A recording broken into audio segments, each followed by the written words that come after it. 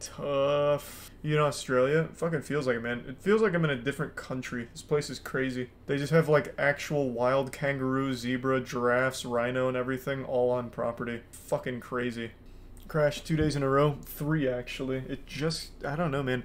I think streaming via Wi-Fi just is... It's gonna do that. There's nothing I can really do there. Which is why tomorrow, I might be able to, like, actually stream a game, because I'll be able to Ethernet in. There's no Ethernet here. But at the next place we go, there will be. I just said thank you 50,000 times. Don't believe me? Why don't you play that back at 0.00001 speed? Thank you truly, though, for 50k subs. It's pretty awesome. That's big. Congrats, Gunnar. Against the entire population of Atlantic City, New Jersey. Gunner's they had that killing one it. coming. But if you guys want to win the war, we're gonna need to pump up those numbers. So be sure to subscribe to officially join the GunnarTV draft. And Nikki. Against the state of New Jersey. Content houses, the lucrative business model of the 21st century that promises aspiring teenage influencers fame and success with just one trade-off. You have to live in a giant fucking mansion and make TikToks. At least that's what it looks like on the surface. Silly spoiled children and your silly spoiled dreams. I'm a grown-up that has to worry about grown-up things, like setting up the Wi-Fi. Or complaining about gas prices. They're pretty high, aren't they? However, this shady business goes deeper than one might expect, with the same industry players causing problems time and time again for everyone involved, often ending in a house's ultimate demise. Today we're answering the question, why do all content houses fail? Or at least most of them. I wasn't going to get your attention by titling the video, why do 98% of content houses fail? They all fail, fail, though. I can't think of any that back happened. off. Just, not off the video. Keep watching. In the world of social media... I'm going to speculate before Gunnar gives us the scientific explanation. I think the reason the content houses fail is because the influencers living there eventually just get tired of being around each other and move out, and it fizzles out. A slow bleed. The Sidemen survived? Yeah, true. Okay, fair. But that's more of like a content group, not just like a central content house, I would argue. I'd say Sidemen transcend just a house. Same with OTK. Again, OTK is more than just a house. They're like a full group. Like, I wouldn't ever say those are content houses. They're just content teams. When I think of content house, I think of, like, Hype House, Team 10. Yeah, Team 10, Cloud House. But yeah, I think the reason all that shit fails is just egos clashing, and they eventually just get tired of being around each other. Even though I feel like it's super easy if you just make, like, 2 TikToks a day, which is, 60 seconds of work? Then just enjoy your mansion and your friends. It's called a collab house. Residents say parties at this house behind me are a daily occurrence. It's about to be a f***ing movie. Let's go. TikTok kids down the street. A whole bunch of people inside the house. Can you make sure they all do NDAs? If there was a complaint about you, what would their complaint be? People would say I'm an asshole. Basically are saying take it until, you know, a tragedy happens, which is going to happen here. Well, that guy was wrong. Still no tragedies. Except for the fact that they still exist, I guess. A little trailer action. I've never done that one before. I'm personally fired up. And me right now, I haven't even made the video yet. I hope future Gunnar delivers on that shit. Fucking trying, man. The idea of content houses is nothing new. Just look at Team 10, Hype House, Sway House, Clubhouse, Clubhouse Europe, Clubhouse for the boys. Right, there's so many goddamn clubhouses. But what do most of these collaborative houses have in common? They don't exist anymore, except for whatever Frankenstein combination of 15-year-olds they try to insert to make the Hype House stay relevant. The rest have all but vanished. Hell, Clubhouse is just straight up a porn website now. While the concept seems to do a good job at launching people's solo online careers, it equally does a good job of burning to the ground whatever collective house brand name they've come up with. The Sway House, unfortunately, launched and still tries to sell Sway pre-workout products as if the house is still running. Boys, I hate to break it to you, but I don't think people are going to buy from a brand that's based on you guys living together when you guys don't live together. Also, your fan base are little girls. They're definitely still buying. Energy bars sheesh, so maybe it was always doomed. I wanted to find out why exactly is it the case that these houses have an average lifespan of 4 months when every lease I've signed is at least a year. So today we're going to be taking a look at the untold, now told story of the Drip Crib, a content house you probably never and ever wanted to hear about. I sat down with one of its original members, Tyler Pauly, an ex-TikToker, because that's apparently a profession we can retire from now. And he was willing to talk about his experience in the house and the mismanagement that he witnessed firsthand living there. For the purposes of this video, I'll often be clipping in moments from this interview to give context to issues I'll be talking about. If you want to watch the full interview, it'll be in my Patreon, link in bio for all member tiers. It's actually very interesting. We go way more in depth than we even do in this video, and Tyler does a tell-all, so go check it out. With that said, let's meet Tyler Pauly. Tyler, thank you for coming today. It's an honor to have you. Oh my god. Who put that there? How did that? I'm so sorry. I don't see anyone else here. It wasn't me. That's really embarrassing. I hope we can get... Don't feel embarrassed. Don't feel embarrassed. He looks like Machine Gun Kelly. We'll move forward. But like, bump in the road. You were one of the founding members of the Drip Crib. One of the OGs, yeah. You had left before shit kind of hit the fan. Yeah, shit hit the fan pretty crazy and pretty badly from what I heard as I left in terms of, you know, the parties, the trash, the neighbors. I left before that. Way before that. Also, real quick, question in the chat. I noticed this tattoo on a bunch of dudes these days. I actually think it's a pretty cool tattoo, but what does it mean? Why do so many dudes get this forearm tattoo that's just like a dark tree? What is it? I first started noticing it like 5 years ago, and it's still getting just more and more popular. Cock veins, I guess? So it started because of cock veins? That's how it got popular? I mean, I know it's a tree and shit. Like, I'm not confused at what I'm looking at. I'm just wondering, like, why? Who made it popular? No one in particular, just an Instagram thing? It was the tree from Elden Ring. Well, it existed before the Elden Ring. But it does look fine. Like, I actually think it's a cool design. I was just wondering. Way before that. Thanks for sub Brian, Big Toe, Mac, and Skylar, and Puminator, Monkey, One thing and that might Jello. seem immediately obvious, but is a huge cause for concern, is that most of the people living in these houses are either teenagers or in their young 20s. For most of them, this is the first time they're living without their parents in a frat house-like environment, minus the college schedule to keep them on track. There's no one telling kids, like, yeah, there's like ground rules, but my household raised me differently from others' households. So it's like, it's a huge equation for disaster because it's just a bunch of us young, reckless kids living in a nice house, doing all this cool shit. You made it to LA, pretty kid. cool. This is your moment. It's time to shine.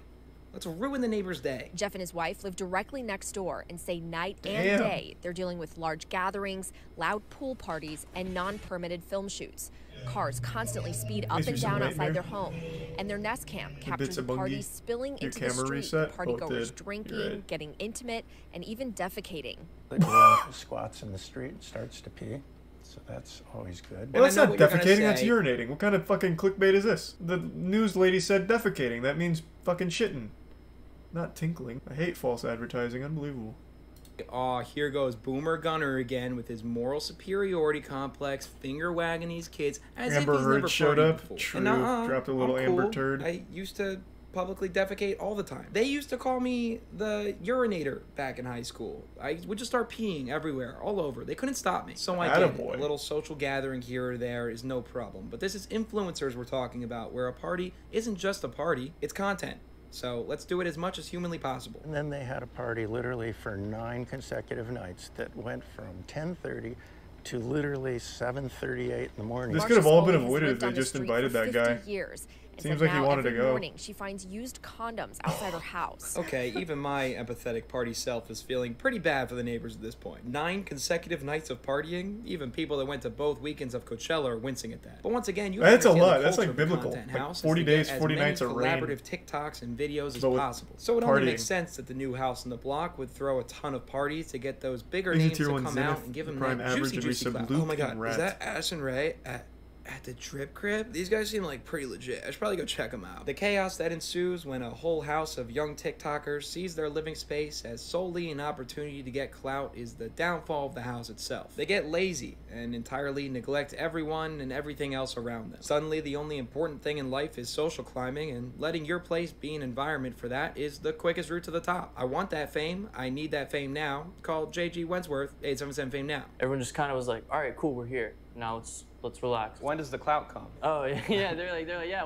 they're like, all right, when do just I living together is clout? You know what clout. I mean, they're just like, how does this work? They're like, I can just sit here and I'll get famous. And with this laid-back attitude, the house started to become a disaster of a mess. So the house was pretty messy, pretty dirty. We had a lot of people in and out, a bunch of dudes living there. No one wanted to do the dishes. No one wanted to, cook. So there was a lot of just trash bags, fast food bags, like a bunch of that shit piled up. There's so much trash, noise, and disturbance. There was no point in. Couldn't they have hired a service to do it? Nothing was going to change. Is that what half these houses do? What they wanted to do. At some point after Tyler moved out, the biggest scandal the Drip Crib had was a potential new member who was staying there for a week leaked videos of the built-up trash, some black mold, and most infamously claimed to have gotten rat bites in her sleep while she was there. When I had stayed with her and the whole Drip Crib crew with my boyfriend at the time, I got bit by rats from their place and had to go home early to Seattle because I was gonna get rat bite fever. Of course, the house tried to deny these claims for PR's sake, but it didn't help when one Drip Crib member uploaded a TikTok with a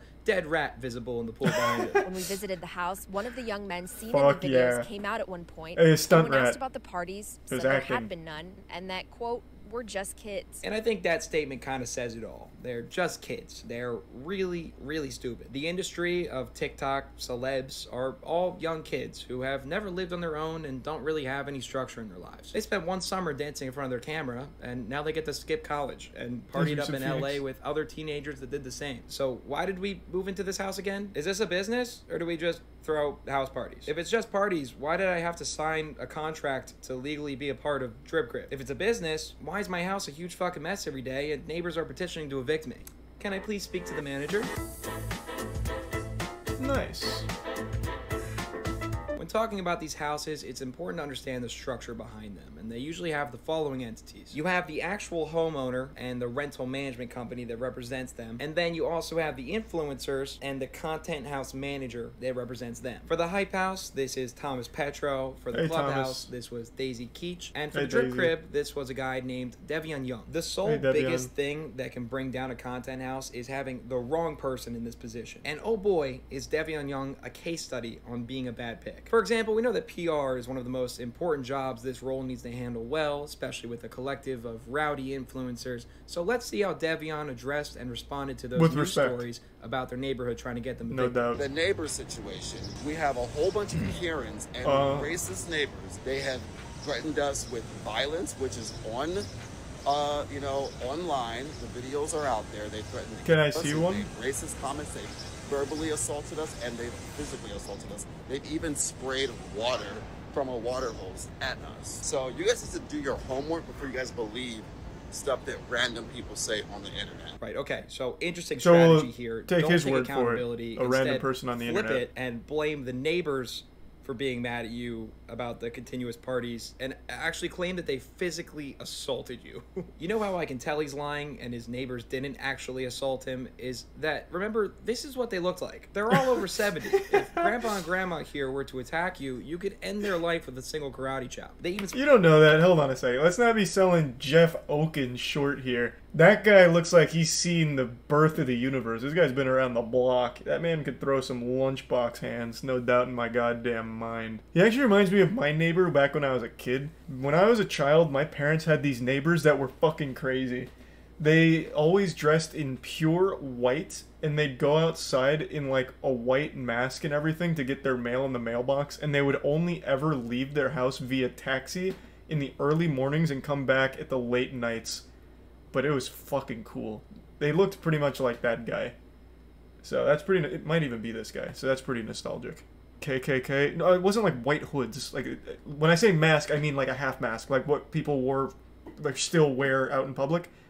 That's what they would wear over their face. Like for dust or something. Because they'd sweep their driveway really often. Yeah, they're fucking wild. That's a cult. It might have been part of a cult. I couldn't tell you. But it looked pretty much just like that. If Grandpa and Grandma here were to attack you, you could end their life with a single karate chop. They even sprayed water at you from a hose? Oh no. Oh, wow. Oh, that's so terribly violent. I wonder what that looked like. Sometimes they spray us with water.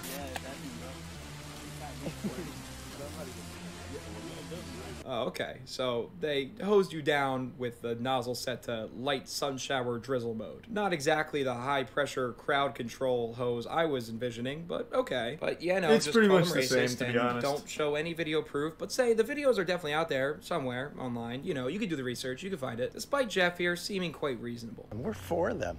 We want them to get sponsors and make gazillions of dollars, Oh. but we're not for them doing it at everybody's expense. So who is Devion? What a nice What's his guy. background, and how can we learn from him what a house manager shouldn't be? From what I can gather from his Instagram, he's a hybrid club promoter, music artist, wannabe fitness model, has an OnlyFans, and on top of all that is the owner of Drip Crib. Respect the Drip Crib and the CEO of it. And for someone managing a social Is there media some body content and house, Olympias? he's not very good at social media. All of his pictures are blurry blurry. He's got Snapchat filters on them. He's got this weird post from Thanksgiving where he's offering himself as a boyfriend for rent. The diamond package is only $1,500. He'll come for the whole night, wear an elite fit, and even kiss your forehead. If I had the money, I would have bought that. Think about the parents. What a good deal. What the fuck? Is he still offering that even outside of Thanksgiving? They're probably like, yo, there's no way this is who's running this. Definitely like out of the ordinary. It's not your average social media like manager page look. And hey, albeit from me or Tyler to judge anyone who's not that adept at social media, but he's running a goddamn social media content house, so it's a little strange. Outside of that, from what Tyler tells me, Devion was a management nightmare for the house from the very beginning. You had mentioned before that the house was supposed to be ready at a certain date, and it just wasn't, right? Yeah, so he was like, you need to be here by this date for the house. We drove, me and my best friend drove in a Honda Civic, like a two-door Honda Civic with a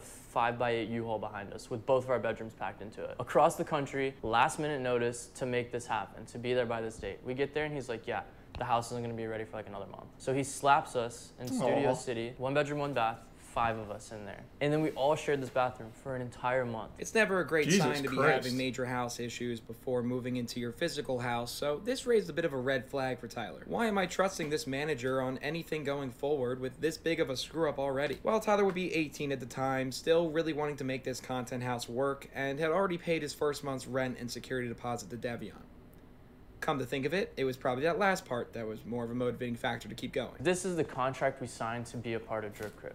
And it basically stated like, you're gonna pay $2K a month to be a part of this house, and that covers your rent, and within all of that, it's gonna cover PR services, it's gonna cover for brand deals. Like, it was just supposed to be like an all-inclusive payment for What do you need as a TikToker for a PR service?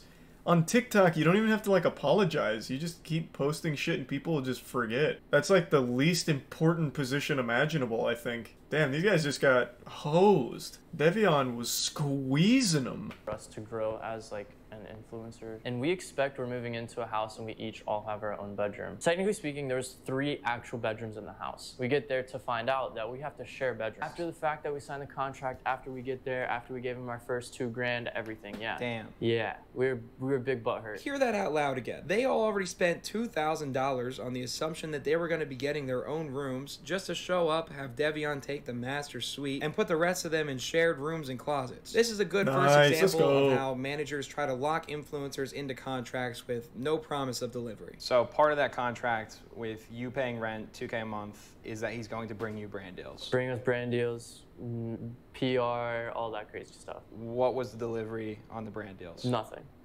Hey, so you weren't happy? What? I didn't make $1 from him. Man, what the fuck? $8 grand or so that I sent to him for rent, down the drain. I kind of cracked down on Devion and I had a conversation with him and I was like, yo, like if you can't do a simple like task of bringing me a couple $100s worth of a brand deal in this month, I was like, I'm not gonna be able to pay you rent for next month. And he literally looks at me, eye contact, he's like, I don't know what to tell you. And I was like, all right. So put yourself in Tyler's Gucci flip-flops for a second. You rushed out to LA just to share a... Damn. So people will literally just give money to a complete stranger like that under the pretense that they're gonna get clout? Because Devion doesn't even have like a strong following based on the pictures Gunnar pulled up. Man just like said, hey, give me $2 grand a month and I'll bring you fucking Heelys laser beams from your eyes and you'll work with Coca-Cola. And then he just buys a mansion with it to live in for himself. Pretty interesting scam. Kids do. Yeah, I guess that's just like the TikTok crowd. So he was getting $2 grand a month from all 5 of them. That's not pennies.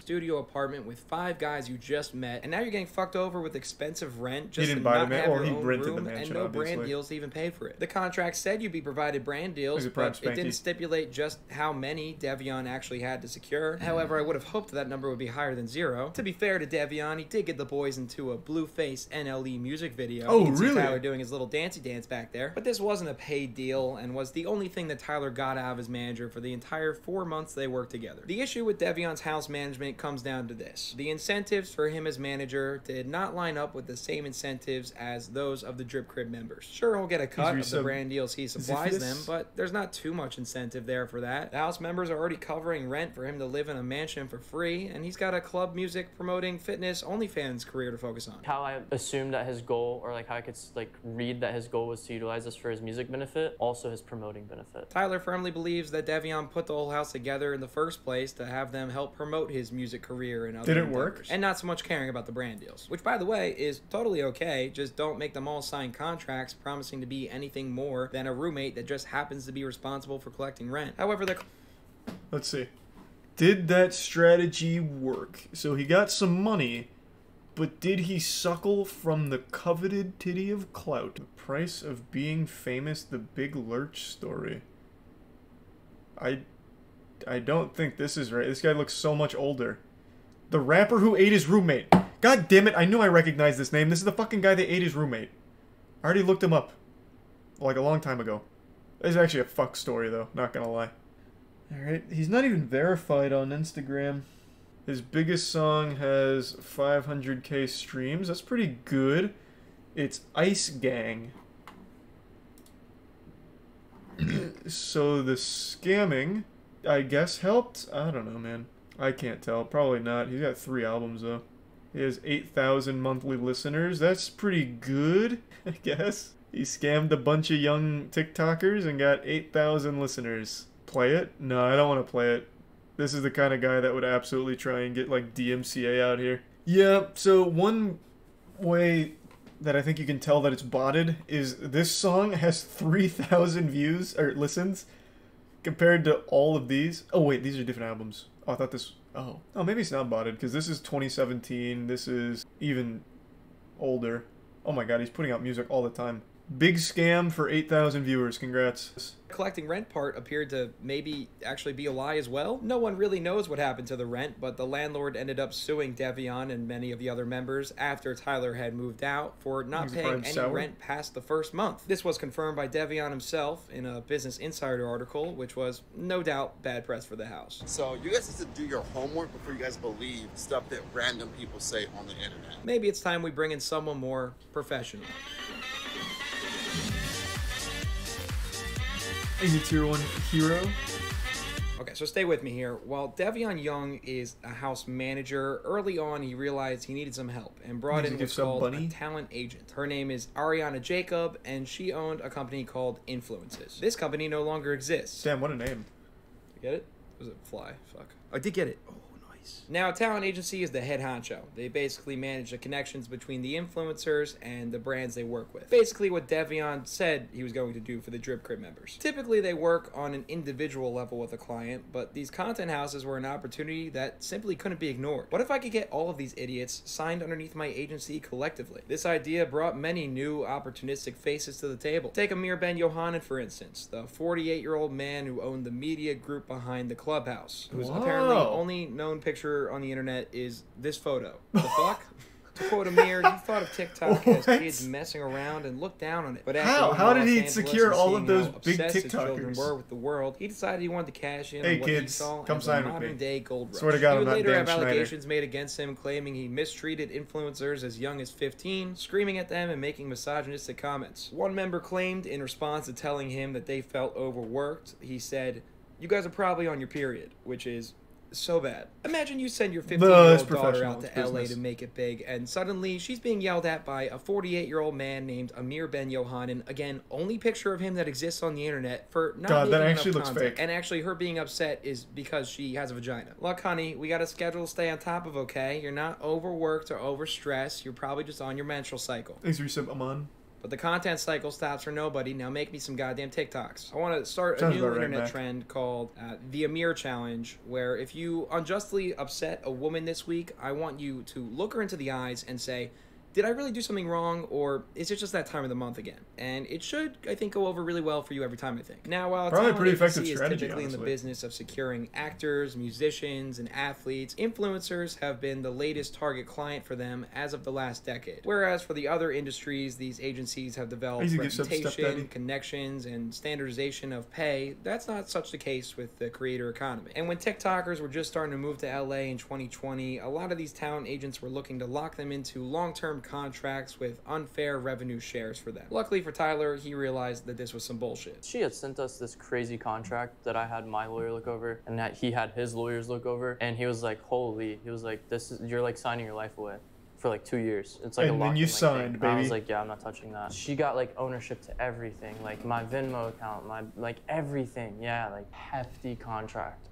a hefty contract. And I think she made it so big because she's like, yeah, these kids probably aren't going to read through it. Now, this is where we have to start to be a little careful because Ariana Jacob makes every one of her clients sign a non-disclosure agreement or an NDA when working with her. Even Tyler, though he didn't sign the individual talent contract he had just mentioned, did sign an NDA prohibiting discussing any business he has with Ari after the fact. And I want to make sure that we protect Tyler from any potential issues there. So everything we talk about going forward is alleged and from public record. I believe that covers our asses legally. Let's continue. So Ariana Jacob comes into the drip crib and basically gives this pitch. Sign this awful contract that makes you my property, sign this awful NDA that says you can't tell anyone about it, and then maybe I'll give you some brand deals if I'm in a good mood. Sign me the fuck up, let's go. A good mood is when a woman isn't on her period. Ariana Jacob had the same setup with two other creator houses her agency formed, being called The Girls in the Valley and The Kids Next Door. Both houses that failed within months, allegedly because Ariana did not supply enough brand deals for them to be able to cover rent. Sounds familiar. She would later blame the pandemic. I don't know how you can't get brand deals for TikTokers. A ton of money during the pandemic. Brands want that shit so badly. She was trying to sign as many influencers as possible. She started to neglect actually getting them brand deals that made them money. Whereas Devion Young was a case study on how incompetence of a manager can be the downfall of a house. Ariana Jacob is a case study on how maliciousness of a talent agent can cause the same turmoil. In this article by the New York Times, they take quotes from a bevy of different influencer clients Ari had worked with in the past. And taking a look at this, we can get a clearer picture of the kind of client-agent relationship she had with many of these influencers. Brittany Broski, who went mega viral for her kombucha-tasting TikTok, was approached by Ari, allegedly DMing her, "Have you made any money?" I'll translate to malicious talent agency language. That means, how much of that shit can I take? Brittany ended up signing a contract with Ariana, and 9 months later realized that she wasn't getting paid from any of her brand deals. She would go on to say that Ari was withholding some $23,000 in fees, and that she was even squatting on her domain BrittanyBroski.com. What a good one of the housemates in the Girls in the Valley house that Ari put together. Ari would show up at all times of the night. She'd come as late as 1 a.m. and she'd be texting us until 3 a.m. and show back up at 10 a.m. Wait, well, if he's gonna go through the whole thing, I'll let him read it. The nice sultry tones from Gunnar. Virtual squatting. Yeah, it's a very common thing. People snatch up domains just so that way, like, when a company or business might need it, they have to pay that person for it. So it's been around since the beginning of the .coms. Someone squatted on the Moist Esports Twitter not long ago, if you guys remember that, and then tried to get a lot of money out of me for it, but I just didn't care enough, so I just said I'll just make a different one. And then he eventually just said, fuck, fine, sorry, I just wanted money. I'm a college student. I was like, that's fine, bro, here's $100. So now we have the official Moist Esports one.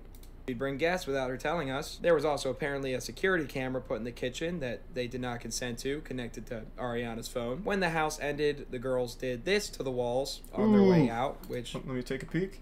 Oh, that definitely violates their NDA. That was probably like rule number 1 of the NDA. You can't say anything mean about Ari. Come on now. And who is this? That's not Ari. She doesn't look like that. Grow up. Legend has it if you read the paragraph on the wall 3 times, all internet goes out and Ari appears out of thin air. Bro, I swear to God, if I turned the lights off and said that 3 times, she'd pop up in front of this mirror. Here, I'll show you a little sneak peek of the log cabin. Look at this shit. She would actually just pop up from right there, I bet. Shit's a little spooky. Are you streaming on top of a toilet? No, the toilet I could literally reach out and touch, though, if I wanted to. Bro, I could spit in this toilet from here if I wanted. Volume to the attitude they had towards her at the time. And then even Devion Young's relationship with her was tainted pretty quickly. He said she manipulates you. It's a nightmare, alleging that she had also leaked nude images of him to business partners. Now, Ariana Jacob blames this article for the fall of her business and losing all 85 of her clients. She denies damn near every claim made in the article, going as far as to sue the New York Times for $6.2 million Damn, she sounds miserable. Lawsuit. I'll read a quick excerpt from the complaint filed by Ari's legal team. Given her success, innovation, and impeccable timing, it is not at all surprising that some might envy Miss Jacob for her success and innovation. Yes, given her innovation, it makes sense some might be jealous of her innovation, which is probably the most narcissistic Hollywood take I've ever seen in a legal argument. Your Honor, people are only upset at me because I'm a visionary. And they're probably all in their periods anyway. Amir chimed in. Ariana Jacob's Instagram bio now reads, kindness and empathy are #1. Cancel culture sucks? rise above it. Ariana, you lost all 85 of your clients. Do you think maybe the problem might be internal? That no one stuck with you or spoke up against this article's publication? But no, just ignore that. Maybe Tucker Carlson can help you win that fight against those liberal cucks at the New York Times while you figure that one out.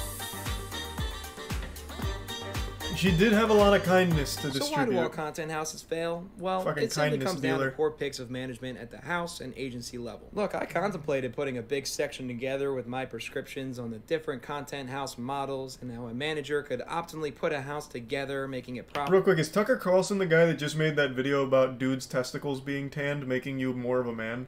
But it just ended up basically being porn? It is? That was him? Nice. That was fake? Was it fake? I don't know a whole lot about it. It may very well have been fake. But I saw like the trailer for it. They just had like a bunch of naked dudes tanning their nuts. There was one where I'm pretty sure the guy's legs were like over his head with his nuts towards the sun or something. It was crazy. It was real? I don't know. Again, I don't know too much about it. I just saw like little clips. Profitable for all members and minimizing all tensions. But what am I, a fucking nerd? For a good breakdown on that aspect, go check out Colin and Samir on YouTube. They have a video covering it in a much better way than I ever could. For any aspiring influencers, how many times have I said that fucking word in this video?